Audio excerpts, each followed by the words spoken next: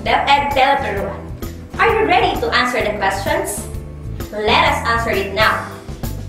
The first question is, who decided to have a trip to Vigan City? Nice answer! The Flores family decided to have a trip to Vigan City. When did they go to Vigan City? Good! The answer is early in the morning. When did they go to Baluarte City?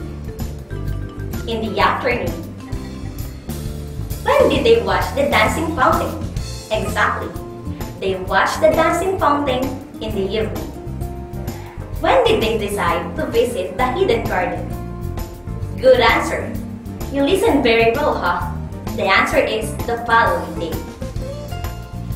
Now, what do the following questions express? Great! It all expresses time. Let us read the sentences. Last Wednesday, the Flores family had a trip to Vigan City.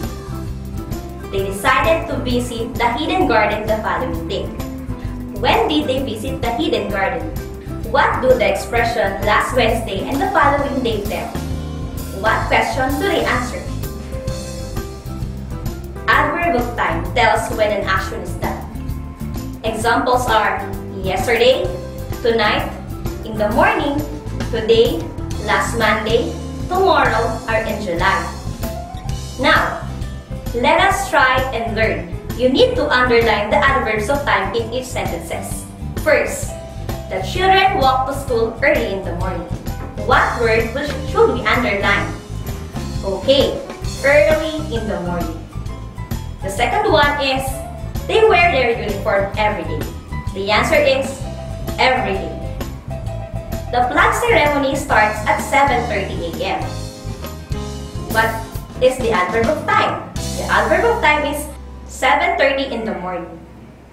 Children rush to the canteen during recess. The underlined word is during recess. They play patintero at noon. The underlined word is at noon. Okay, I have another exercises for you. Choose the correct adverb of time. Number 1. Mother went to market blank. A. Tomorrow. B. Yesterday. C. Today. The answer is yesterday. Number 2. She cooks our food blank. A. Every day. B. Last night. C. On Monday. The answer is A. Every day. 3. She will wash our dirty clothes. A. Last night. B. On Wednesday. C. Yesterday. The answer is on Wednesday. She takes a nap blank. A. At noon. B. At night. C. Early in the morning. The answer is A. At noon. Number 5. She goes to the parlor. A. Tomorrow. B. Every day. C. Yesterday. The answer is B. Every Saturday.